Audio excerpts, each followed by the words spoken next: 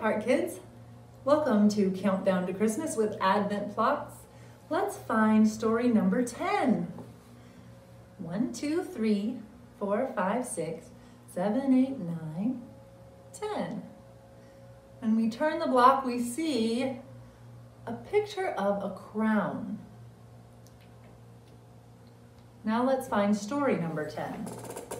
A heart like God's. The story of David. After King Saul stopped listening to God, God chose someone new to be king. He was just a boy and he wasn't strong or tall like Saul, but he was brave, and much more importantly, he loved to listen to God. God told the prophet Samuel, "Go to Bethlehem. That's where the new king is." So Samuel went to the little town of Bethlehem, to the house of Jesse.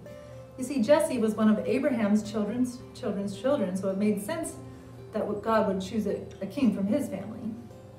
Jesse had 8 sons, but Jesse thought God would pick the next king based on who was the strongest, tallest, and bravest. So he only brought 7 of his sons to Samuel. They all looked like kings, but God doesn't always pick the people we might think. Sure enough, God didn't choose the oldest son, or the next oldest, or the next. God chose the youngest son, who didn't look like a king at all. His name was David, and he was just a shepherd. "I don't pick people the way you do," God said. "I'm not looking at how strong or tall David is. I'm looking at David's heart to see if it looks like mine."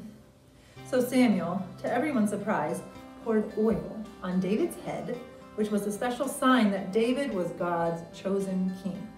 And God made David 2 promises. First, God promised that one of David's great-great-great-grandchildren would be a king who would bring God back.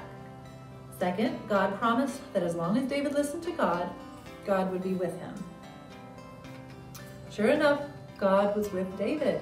And David did many great things. He fought a giant man named Goliath and won. He fought a bear and won. He built a great city to keep God's people safe. He wrote songs that were so popular, everyone sang them. In fact, we still sing some of David's songs today. Even when it was hard, even when David's dad thought he shouldn't be king, even when David had to fight giants and bears and bad guys, God was with David. But David did not always love God well. And because God was looking at David's heart, God knew it. God knew when David stole another man's wife, a woman named Bathsheba. God knew when David killed Bathsheba's husband. God saw David's heart, and God knew that it was full of sin. David knew his heart was sinful too, so he wrote a special song to God, asking God to take his heart and make the wrong things right and the dark things light. It went something like this. "God, I've sinned very badly. I've hurt others and you. But I know even now you can make my heart new. Forgive me the wrong things and heal those I've hurt. Make my heart clean, wash away all its dirt." And then he began a song you might recognize.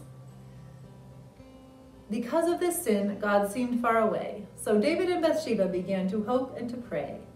"God, will you come back to stay?"